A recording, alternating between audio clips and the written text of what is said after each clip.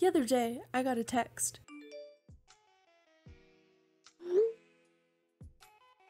Don't worry, I got you. Let's do a little research, starting with Amazon, the tried and true. Alright, so it's a little basic, not gonna lie. Don't know how I feel about this one. Some decent choices, but they're not very personalized. Let's try Etsy. I think this is too personalized. Plus, I don't really feel like waiting for shipping, so what do I do? Oh yeah, I forgot about those.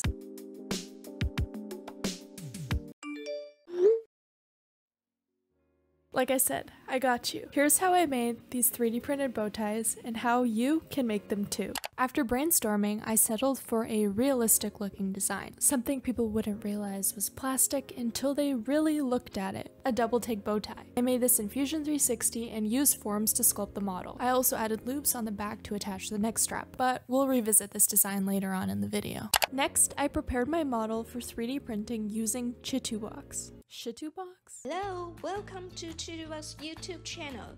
Today, let's find out what's new in Chitubox. I probably said that wrong. Anyway, it's a full-featured 3D printing prep tool designed to edit and slice your models with only a few mouse clicks. I've been using the software since the beginning of my resin journey, and I love it for support generation. I printed the bow ties on the AnyCubic Photon Mono using black resin.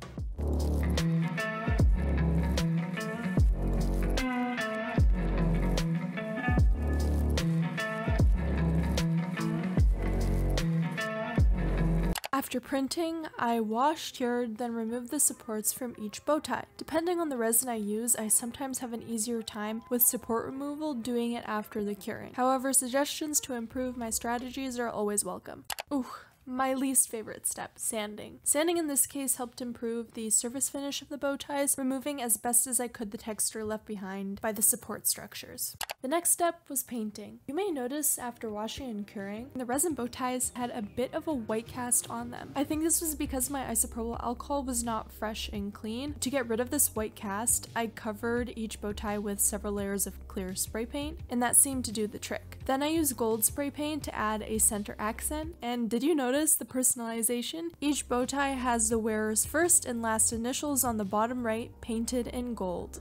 As a cheaper alternative to thick elastic, I used fabric headbands that I found at the dollar store in a 5-pack for $1.25. I was picky and only used the black ones to match the bow ties. I honestly think this neck strap ended up being more comfortable than the elastic would have been, as the headband material was very soft and still had a great stretch. I designed a clasp for the bow tie similar to one you'd see on a bikini or swimsuit. I do not recommend though printing the clasp in resin, as the detail was very thin and ended up brittle and weak with respect to flex after curing. Luckily, no one's bow tie broke off while wearing, at least not that I know of.